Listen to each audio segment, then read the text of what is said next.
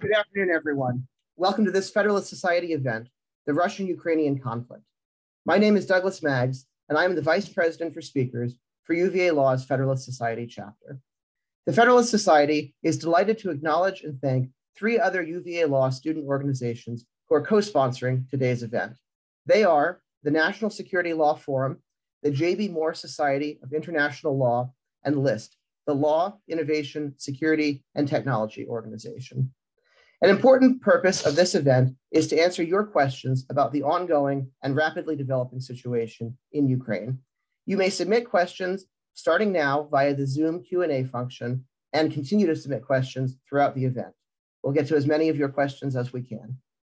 Today, we're very fortunate to be joined by two UVA Law professor experts in the field. Professor Kristen Eichensehr writes and teaches about cybersecurity, foreign relations, international law, and national security law. She has written on, among other issues, the attribution of state-sponsored cyber attacks, the important roles that private parties play in cybersecurity, the constitutional allocation of powers between the president and Congress in foreign relations, and the role of foreign sovereign amici in the Supreme Court. In 2021, she became the director of UVA Law's National Security Law Center. Eichensehr is the editor of the American Journal of International Law section on contemporary practice of the United States relating to international law, and a member of the editorial boards of the national security blog Just Security and of the Journal of National Security Law and Policy. Professor Eichensehr clerked for Justices Sandra Day O'Connor and Sonia Sotomayor of the Supreme Court of the United States, and also for Judge Merrick Garland of the U.S. Court of Appeals for the D.C. Circuit. She also served as a special assistant to the legal advisor of the U.S. Department of State and previously has practiced at Covington and Burling in Washington, D.C. Professor Paul Steffen is an expert on international, is an expert on international business, international dispute resolution, and comparative law, with an emphasis on Soviet and post-Soviet legal systems. He has advised governments and international organizations, taken part in cases in the Supreme Court of the United States, the federal courts, and various foreign judicial and arbitral proceedings, and lectured to professionals and scholarly groups around the world on issues raised by the globalization of the world economy. After the collapse of the Soviet Union, he took part in a variety of projects involving law reform in former socialist states. He worked in Russia, Georgia, Ukraine, Albania, and Slovakia on behalf of the US Treasury, and in Kazakhstan and Azerbaijan on behalf of the International Monetary Fund. He received his BA and his MA from Yale University in 1973 and 74, respectively, and his JD from the University of Virginia in 1977. Before returning to Virginia, he clerked for Judge Levin Campbell of the U.S. Court of Appeals for the First Circuit and also for U.S. Supreme Court Justice Lewis F. Powell, Jr. Professors, thank you both very much for being here today and joining this event. Thank you, Douglas, and thanks to the FedSoc, the National Security Law Forum, LIST, and the J.B. Moore Society for convening this really timely panel. It's a pleasure to be here with my colleague, Paul, who is the real expert on Russia. So I will just make a few opening remarks here, and I want to talk about 3 points, and then I'll turn it over to Paul to give you more of the Russian perspective. So I want to talk about the effect of this conflict on Ukraine, the effect on the international legal system, and then the possible cybersecurity implications and effects of the conflict. So first and foremost, this war and invasion is a tragedy for the people of Ukraine. They will be bearing the brunt of the horrific destruction that Russia is undertaking.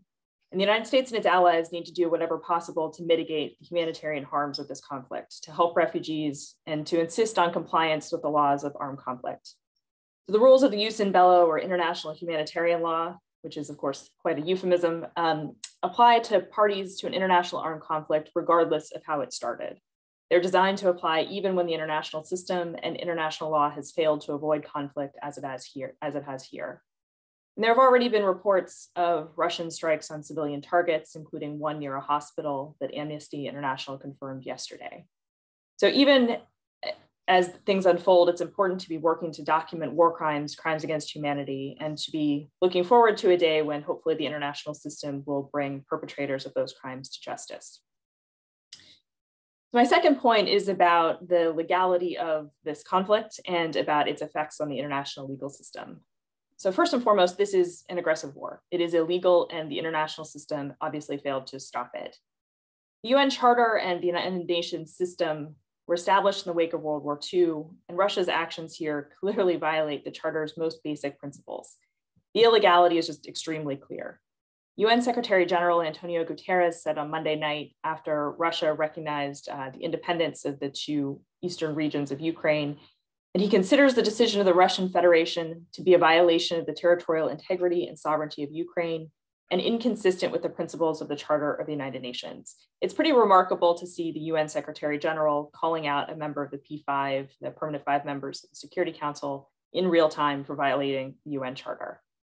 And US Ambassador to the UN, Linda Thomas-Greenfield, told the Security Council on Wednesday that Russia's attack on Ukraine is tantamount to an attack on the United Nations and every member state in the chamber. And she noted that Russia's invasion undermines the institution and undermines everyone who participates in it. Part of the reason that the illegality of Russia's actions here is so clear is because of the actions the Biden administration has taken over the last few weeks to strategically declassify intelligence. So the warnings that you've seen in the media about pretext and false flag operations that Russia would use to claim a justification for invading. US intel community has, I think, been proven extremely accurate in its forecasts about Russia's plans. And at least in my opinion, that the Biden administration deserves a lot of credit for using those strategic disclosures to undermine Russian claims and also to build unity among allies about the illegality of Russia's actions and the need for a significant response. So there is no fig leaf of legality here for Putin to hide behind. At the same time, of course, not all countries have denounced Russia. There's been a lot of consensus on the denunciations, but not perfect. And one of the really big exceptions has been China. For all of China's championing of the rhetoric of sovereignty and sovereignty as a rule that the international system should respect, it doesn't seem to care much at all for Ukraine's sovereignty. And more broadly, I think this invasion is, as the US ambassador to the UN said, a massive challenge to the international legal system and to the United Nations. It's a violation of the most fundamental rule on which the post-World War II legal order was built, that wars of conquest are illegal and that the use of force is prohibited. And it's, I think, deeply unsettling that international institutions, the United States, NATO, alliances were unable to prevent this invasion from happening. The question that some are now asking is whether this is really the death knell for that system, for that version of international legal order that has reigned since World War II. I think it's too early to say. I sincerely hope it's not. Certainly the failure to deter the invasion and to prevent the invasion is a blow to that system, but there have been other blows before, and violations of law don't mean that there is no law or that there is no purpose to the law. We certainly don't think that in the domestic sphere. Criminal violations, the existence of crime doesn't destroy criminal law, it doesn't destroy government. And it's also been clear for a very long time, since the outbreak of the Cold War, that the UN Security Council system, with its veto for the 5 permanent members, is really deeply flawed. And the veto that Russia holds as a permanent member of the Security Council here is going to destroy the Council's ability to act in a meaningful way. But again, this is not the first time. The structure of the Council system has meant for decades that the Council's ability to act in conflicts involving the permanent 5 members is limited, if existent at all. So this is just another case in point. And I think the question now is how the world responds. We've seen nearly uniform reaffirmation of the prohibition on the use of force, and I think greater unity among many countries because of just how egregious Russia's actions are, as well as a willingness and a unified willingness among a lot of countries to impose pretty costly sanctions. So I think that the verdict is still out on sort of the impact of this on the international legal system. And the last thing I want to address briefly before turning it over to Paul is the cybersecurity aspects of this conflict. So for years, Russia has used Ukraine as basically a test ground for cyber attacks. It attempted election interference in 2014. It shut off the power in Ukraine to Kiev twice in 2015 and then again in 2016. It's repeatedly launched destructive malware, plus its usual disinformation campaigns. And we're seeing more of the same from Russia in the course of this conflict over the last month. So in the last month, we've seen destructive malware launched against Ukrainian government websites. Last week, the US and the UK attributed denial of service attacks against Ukrainian banks to Russia's GRU. And since Russia's invasion just in the last few days, There's been more destructive malware and DDoS attacks on government and bank websites, and disinformation campaigns launched via text message about malfunctioning ATMs and other issues. I would expect for Ukraine all of that to continue in an effort to prevent the Ukrainian government from communicating with its people and with the rest of the world, and to sow chaos and confusion in the midst of the invasion. For countries outside of Ukraine, including the United States, there are two major types of cybersecurity concerns. The first is deliberate attacks by Russia on other countries, and the second is spillover from attacks on Ukraine itself. So on the first of those, deliberate attacks, the possibility of deliberate attacks on the United States, there is concern that Russia might retaliate for the sanctions that the United States and others are imposing by striking at the United States or other countries that are doing the sanctioning. The United States has warned as far back as 2018 that Russian government cyber actors had targeted and gained access to US critical infrastructure, including the energy sector, and that they had access that would allow them to shut down or otherwise manipulate power plants. This, if it came to pass, would be very escalatory. CISA, the Cybersecurity and Infrastructure Security Agency in the Department of Homeland Security, has been warning critical infrastructure operators to harden their defenses for weeks. They've labeled this as a campaign called Shields Up. They know their audience.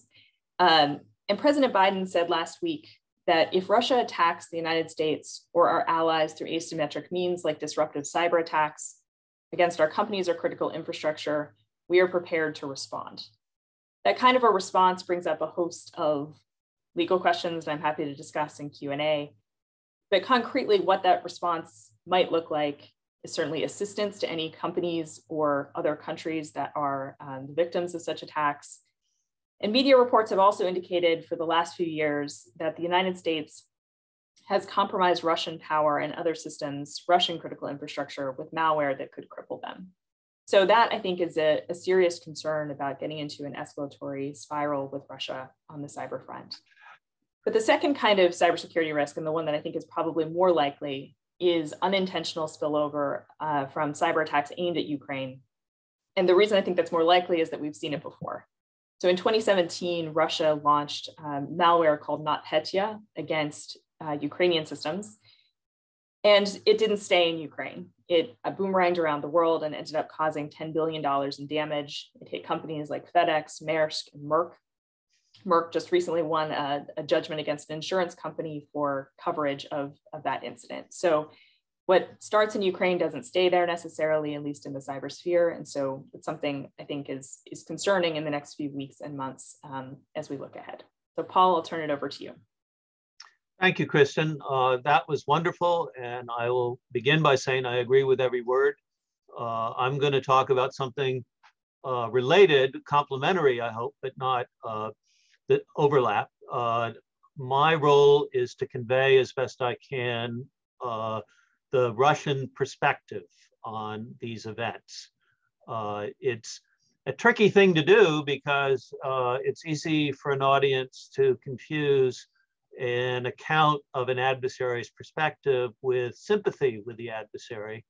I could go on about how that is not the case with respect to me. I'll just say one of my credentials is that I'm part of the Covington and Burling team that has been suing Russia with respect to the expropriation of the assets of the Ukrainian energy company, state energy company in Crimea.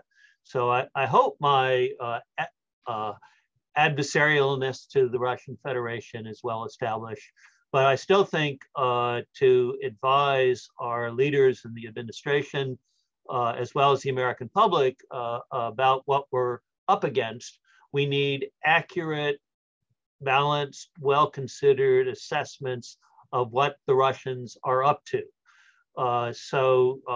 Putting it very briefly, I think the principal goal of the Russians at this stage is to return Ukraine to the status quo ante 2014.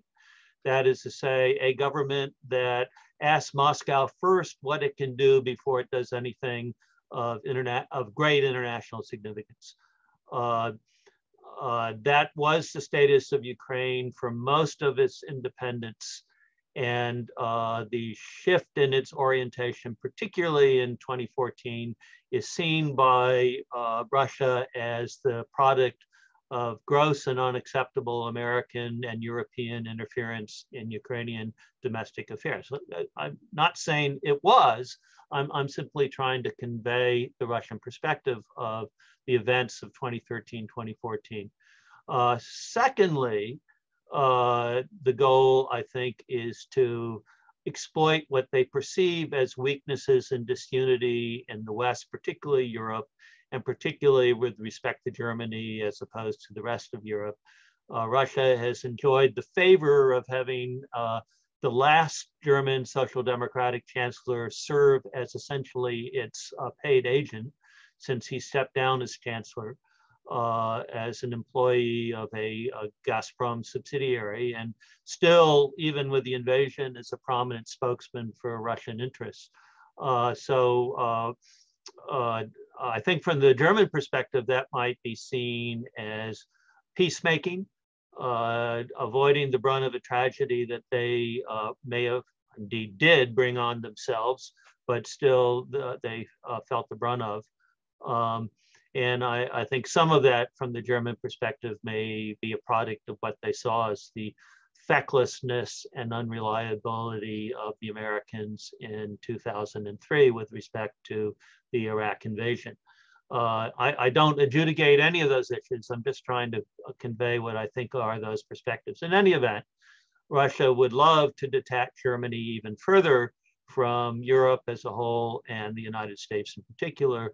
Whether that's likely, again, I have no judgment on that. I'm just trying to take that into account as part of their interests. And then last and least, I think of importance to the Russians is to embarrass the United States, to show it as not in control of events.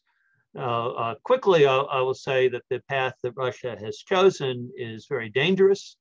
Russia is not in control of events, and things could quickly get out of hands in a way that is harmful not just to Ukraine, but blow back on everybody and affect everybody. So it's a very dangerous course that they're pursuing. I might say 2 words about issues that Kristen raised, not from the perspective of our sense of what international law is, but again, from the Russian take on these things. One is the role of the United Nations principles in the hierarchy of international order. I think it is true that both Russia and China have articulated at different times fairly clearly that they think there are principles about international stability and the global interests of the international system that transcend the UN Charter. They have their own takes on what they are, and they are takes that turn out to give them free passes to do what very well can be seen as very dangerous things. But that, I think, has been a consistent pattern in the Russian take on the international system. I think the amendments to the Russian Constitution made in 2020 and the joint statements of principle between Beijing and Moscow, most recently, I think about a month ago, incorporate this perspective. I think an appropriate response to this perspective is, well, once we start allowing self-declared exceptions. By self-declared, I mean not needing to get the consent of others, and particularly other great powers in the international system. Where does this end? I think that's a very legitimate question, but I think that's their take on these things. And then on the issue of the future of the international system forged in the wake of the Cold War, I will engage in a moment of shameless self-promotion and say I have a book coming out on this subject. It's called The World Crisis and International Law / whatever, the Knowledge Economy and the Battle for the Future, which tries to talk about this in the context not just of this current East-West conflict, but more generally the series of disruptions in the international system we've seen in the last 5 or 6 years, the rise of national populism, the rise of revisionist power among our adversaries, the change aspirations of not just Russia, but China, the economic challenges that we faced, beginning with the Great Recession, but who knows what the consequences of the quite necessary sanctions regimes will be. And then COVID as an example of the fragility of the international system. I think this is a test. It is, of course, my fond hope that the values and principles that we espouse and often live by will be up to the challenge. But I think we have to look at our future in the next 5 to 10 years as confronting a challenge that we did not anticipate in 1991 and navigating problems that our historic experiences, the experiences of the Cold War, for example, don't really provide great templates for. So and the cyber problems that Kristen refers to, and I think tease up for us as well as anyone could do, are just an example of the challenges that we face going forward.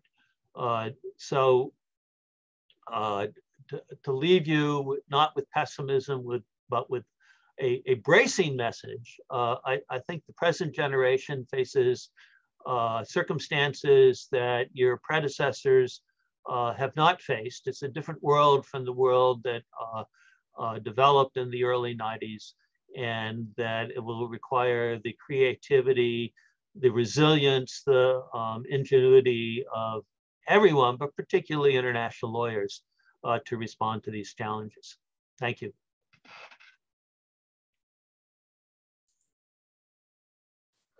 Thank you both very much for your initial remarks. We'll turn to question and answer now, and I will invite all of our participants to continue to use the Q&A function as you already have been doing. I will exercise moderator's prerogative to ask a first question, and that would be, would you care to weigh in as to the timeline? Here we are in 2022. Professor Stephen, you mentioned how the situation in Ukraine had a bit of a watershed moment back in 2014. Why did it take 8 years to escalate to this point? Do you think that there's anything specific about other current circumstances, things that come to mind, or as you mentioned, COVID, the recently concluded Chinese Olympics, allowing for more space in the international scene? Was this an inevitable moment, or was this a calculated time for Putin and the Russians to commence the next phase of their Ukrainian endeavors? Kristen, you want me to take the first step on that? Yeah. So I don't know, but these are my guesses. Point one is that the Zelensky regime, since coming to power in Ukraine, has doubled down on its relationship with NATO, done more training. I think realistically, the prospect of full Ukrainian membership in NATO, even before the current events, were extremely unlikely. And the contingency on which it happening would be a general collapse of Russia, which I don't see as a short-term prospect. But from Russia's perspective, they have regarded, going back to 2004, really going back, I'd say, to 1997, any relationship between NATO and Ukraine as completely unacceptable. At the time that they reached an agreement with NATO in 1997 about its expansion at that time, they simultaneously reached an agreement with Ukraine about the non-involvement of Ukraine in anything NATO.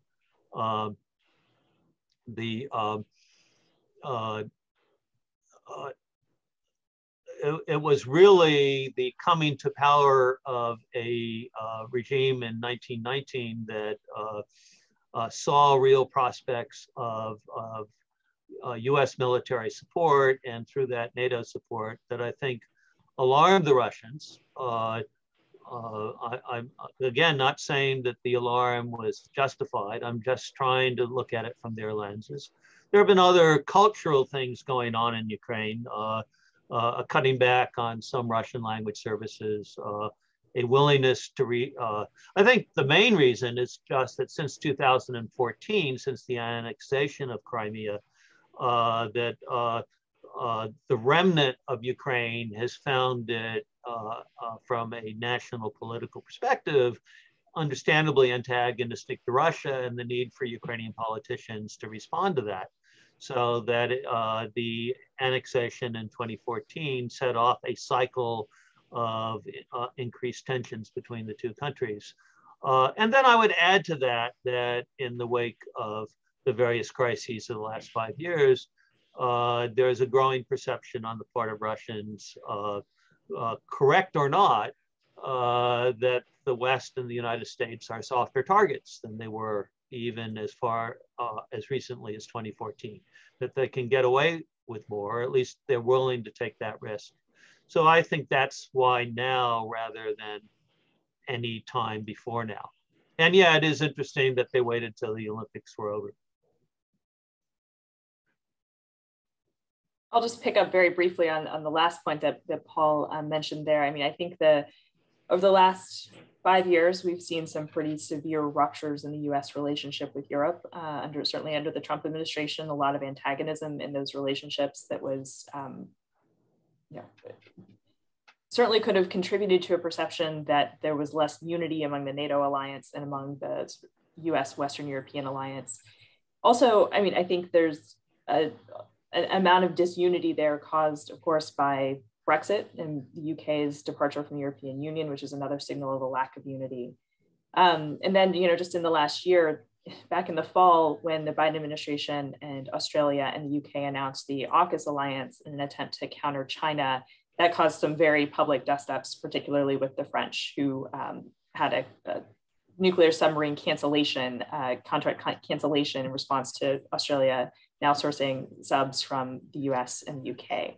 So I think that there are some signs that those alliance structures have been frayed in the last couple of years. But I think perhaps Putin overestimated the extent to which that was true. The Biden administration has done a lot of work in the last year to rebuild those alliances, to tether itself more tightly to the UK, to the EU, to NATO, including resolving things like trade disputes and some things that have been long-term irritants in the relationship. And again, I think the egregiousness of the Russian actions here and the strategic disclosures the Biden administration has been undertaking for the last month and a half, a couple of months, have actually brought those alliances much closer together. So I think perhaps if that was the plan to exploit disunity, I think maybe Putin overplayed his hand. I would agree completely. And I just very quickly, the thing to watch is if the Nord Stream pause is called off. The longer the Germans hold fast, the greater hope one can have for the efforts the Biden administration are undertaking. In your answers to that question, both of you referred to NATO. I'm going to try and combine two questions that we have here. The first is, what does an acceptable geopolitical outcome look like for the West, for NATO allied countries, given that Russia has now formally invaded? And then building off of that as well, to what extent do you see Russia wargaming on behalf of China a possible Chinese invasion of Taiwan? Question reads, how do you see US justification that Ukraine isn't NATO playing out if or when a Taiwanese invasion might occur, Taiwan being another non-NATO territory, but perhaps one, as the questioner asked, with more strategic importance to the US? Does it play out similarly or differently? Paul, do you want to start? Well, I will.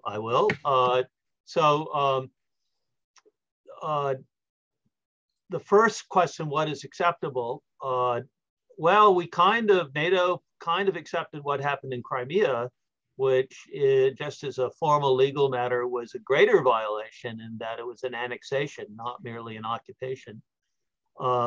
So if by what is acceptable, we mean what can we tolerate, how much we need to hold our nose as we do so.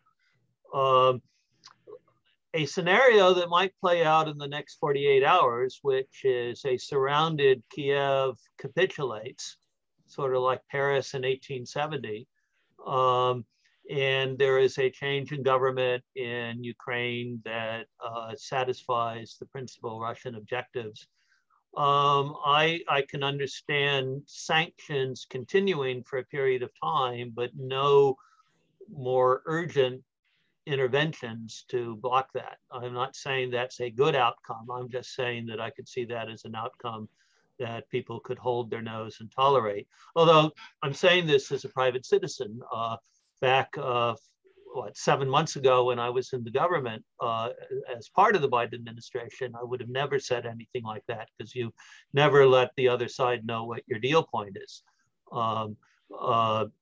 As to China, I think I have believed for 50 years, and it's amazing that one could remember what one believed 50 years ago, but I actually was working in this field, that have been working that long, that the United States does not really get China, and as a result, thinks there's greater possibilities with China than there is with Russia, because we understand Russia better, even if not well enough.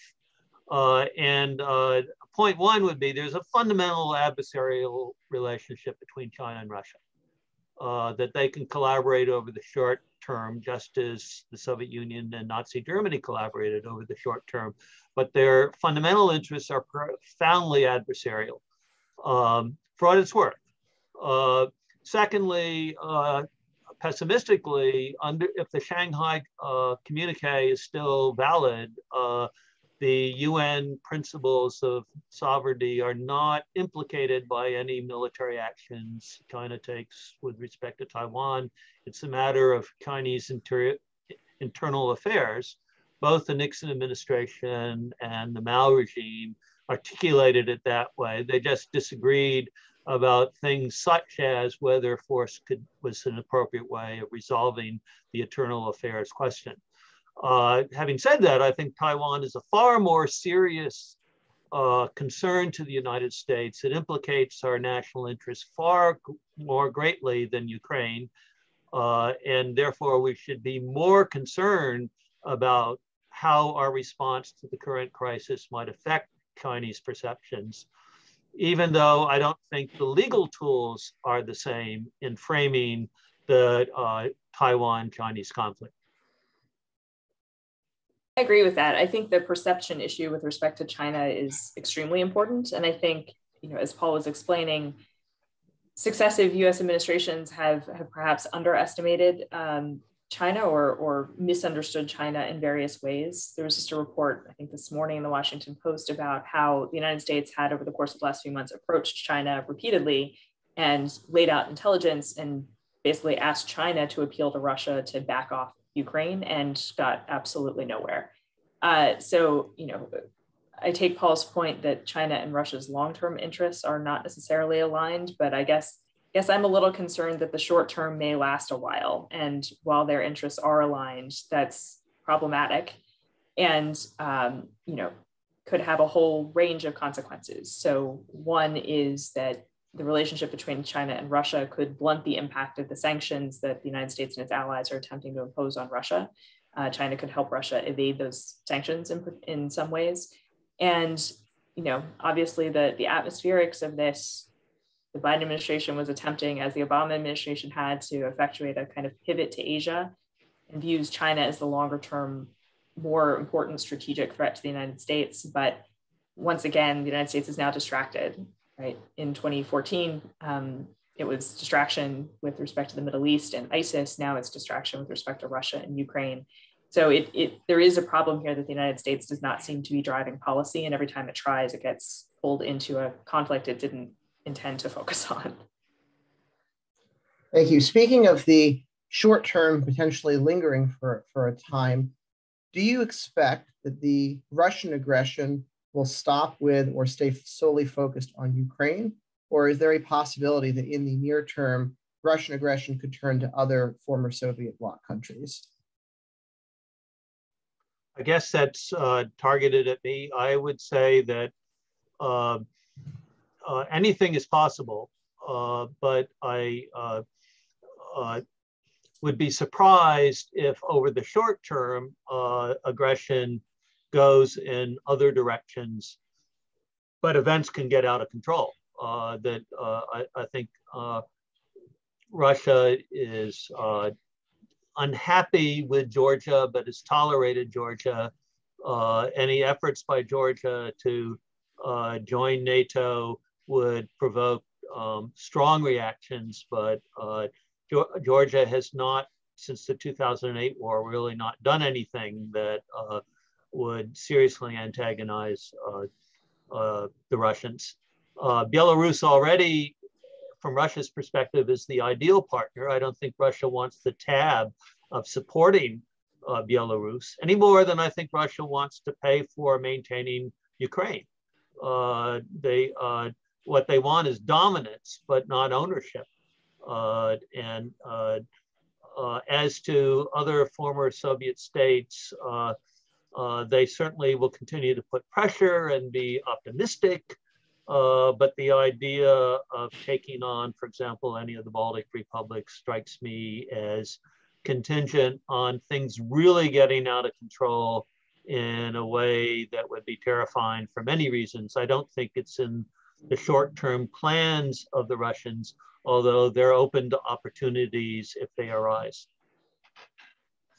I mean, I think it was striking to hear Putin's speech the other night and to see the breadth of the claims he was and the breadth of the theories he was invoking, which certainly suggests potentially broader claims that go well beyond Ukraine. But I agree completely with Paul. I think that would be shocking and incredibly risky. Now, on the other hand, perhaps so is the invasion of Ukraine. So, I think predictions, we're in a situation that many people would not have predicted a few months ago. So, I think that's worth bearing in mind. But that's the deliberate Russian strategy and Russian plans. I think I'm very worried about the risk of accidentally going off the rails here. We've already seen, with respect to like the wiper malware that's shown up in Ukraine, showed up a little bit in Lithuania and in Latvia. It turned out, I think that those were like government contractors who were linked to Ukraine in some way, but Russia is playing with conventional force very close to the borders of NATO allies. The cyber aspect of this could very easily cross borders and end up in NATO countries. So I think there's a question about deliberate strategy, and then there's a question about accidental escalation. And as between the two, I'm more concerned about the latter. Me too.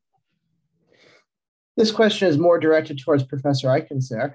How will the typical armed attack analysis apply if Russia commits a cyber attack on the United States?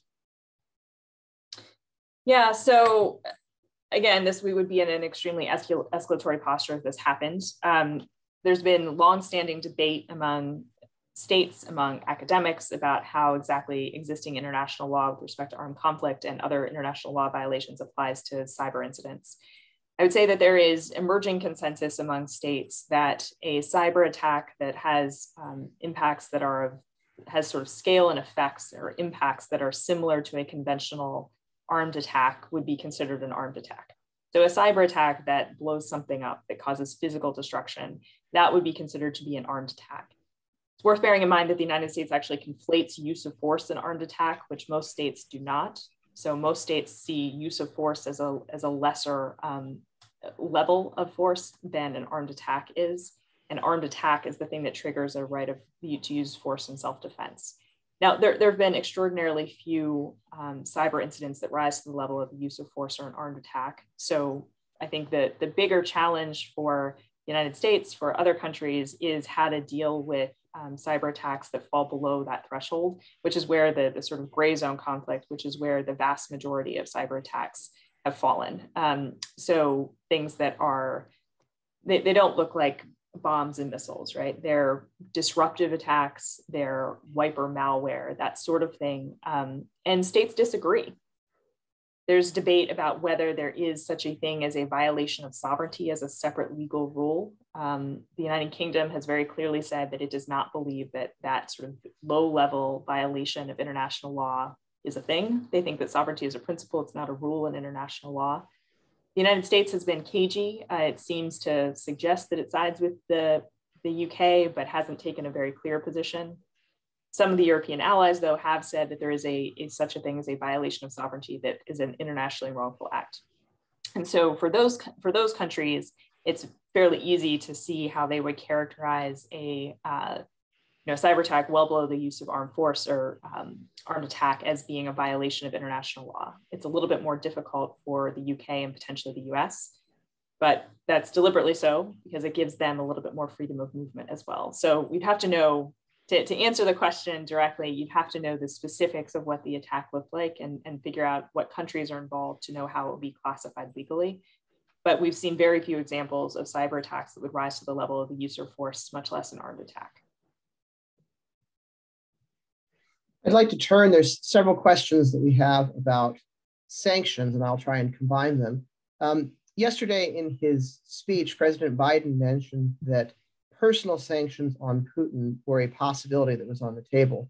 What would personal sanctions of Putin look like? And combining with that question, who will be harmed the most by the proposed sanctions that President Biden announced yesterday? Do you expect them to be effective in putting pressure on Russia to rethink its behavior? Or do you think that the pain of the sanctions may be felt just as much at home in terms of inflation, gas prices, and the like?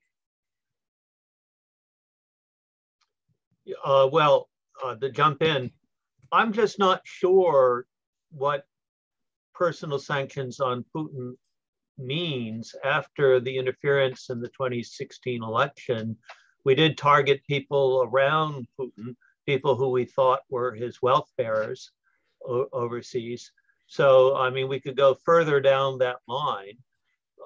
If we sanction him as a head of state, try to restrict his movement, for example, that is complicated. I mean, we could do it, but there would be pushback, to say the least. I also worry that people personalize this conflict. It's, Putin the madman paradigm, Putin the anomaly as a Russian leader.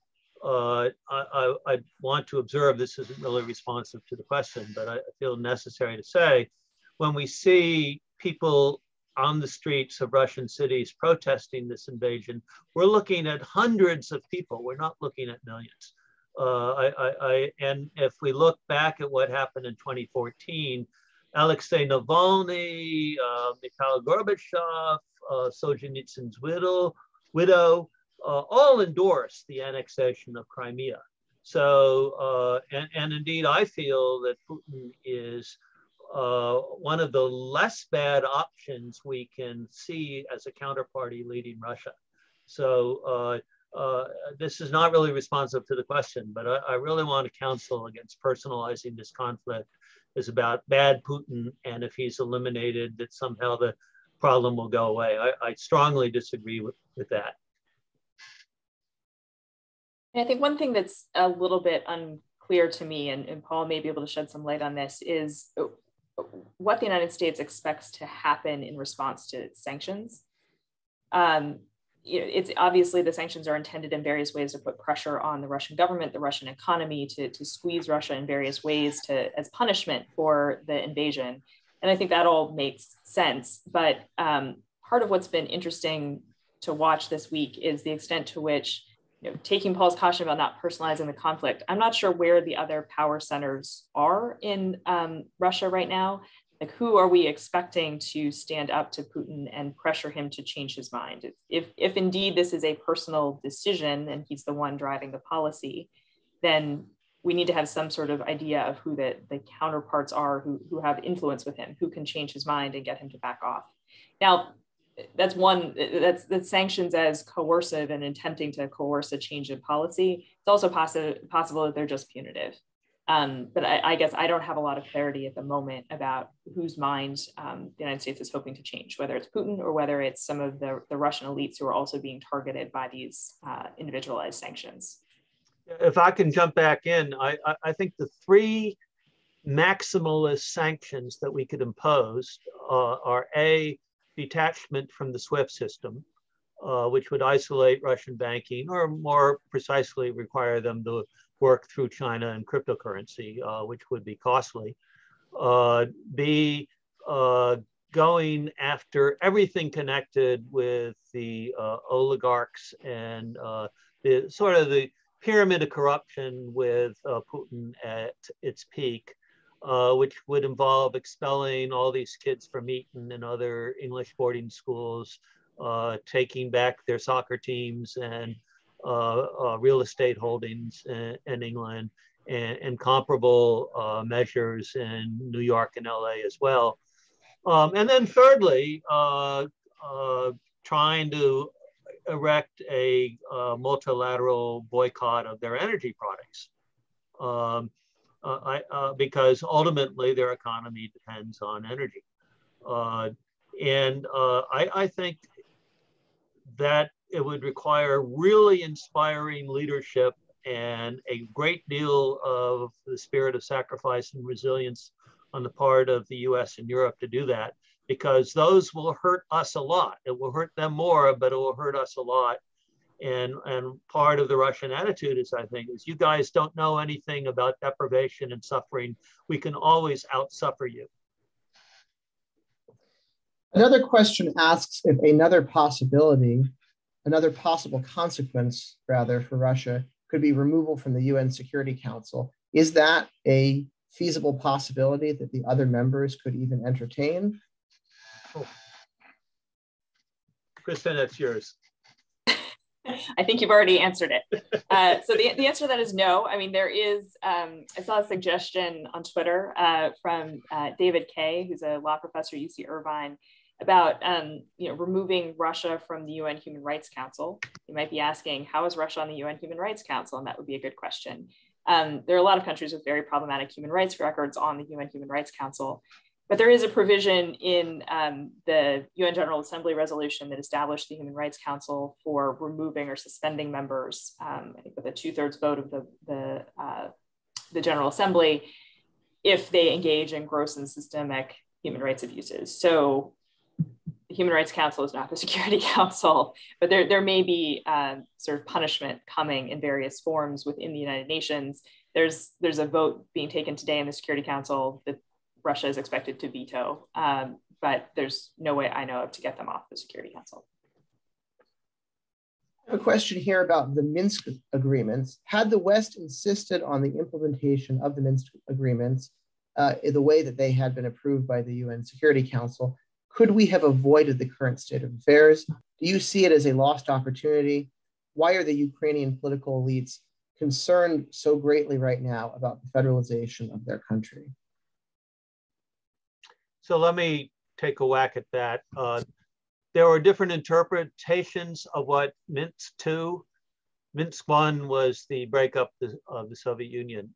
Minsk II was about the breakup of Ukraine, really. I mean, that is to say, the condition for the cessation of active Russian support of measures in Eastern Ukraine was talks leading to a federalization of Ukraine.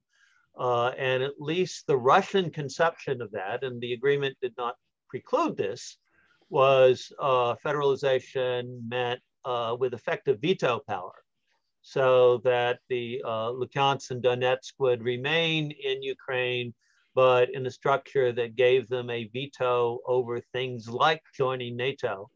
I think that was a structure that was acceptable to Russia, but after the annexation of Crimea was a very tough sell for the Ukrainians.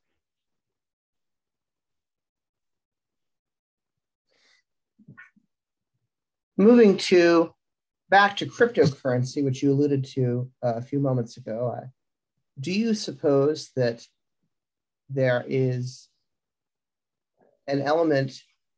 There have been reports that both sides have looked to cryptocurrency amidst financial instability and as a way to avoid sanctions. You spoke about removing Russia from SWIFT access. What would be the cybersecurity implications of Russia being forced to turn to crypto and to Chinese banking? I mean, obviously it would be an inconvenience to them, but I think cryptocurrency is not a panacea for all their woes. The United States, the Biden administration in the last few months has done some interesting things with respect to cryptocurrency and particularly with respect to ransomware. So ransomware payments are often demanded that the ransoms be paid in cryptocurrency. And in a couple of instances, the Biden administration has been able to recover those payments, showing that it is actually possible to sort of pierce the anonymity that some people think exists with respect to cryptocurrency. And they've begun sanctioning cryptocurrency exchanges for basically exchanges that are facilitating criminal activity and ransomware. So I think that shifting to cryptocurrency may just make that the next target of sanctions. I don't know that it would complicate Russia's financial situation and financial capacities, and I don't know that would really let them escape U.S. sanctions. If I could just quickly add, first of all, I think the Biden administration has been great on dealing with cryptocurrency, particularly showing how that the most widely circulated media, such as Bitcoin, can be unraveled with diligent but very doable police work. I am a anti-cryptocurrency radical. I wish that our policy would be the same as the Chinese, which is to outlaw crypto mining and the use of cryptocurrency. I fail to see the social benefit of cryptocurrency once you think money laundering is a bad thing. But I think we've already done a lot. I would like to see us do even more. I think cryptocurrency is an abomination. Here's a question, two questions related to the longer term results of this current situation. What countries, if any, do you think that Ukraine would formally ask to contribute to its self-defense?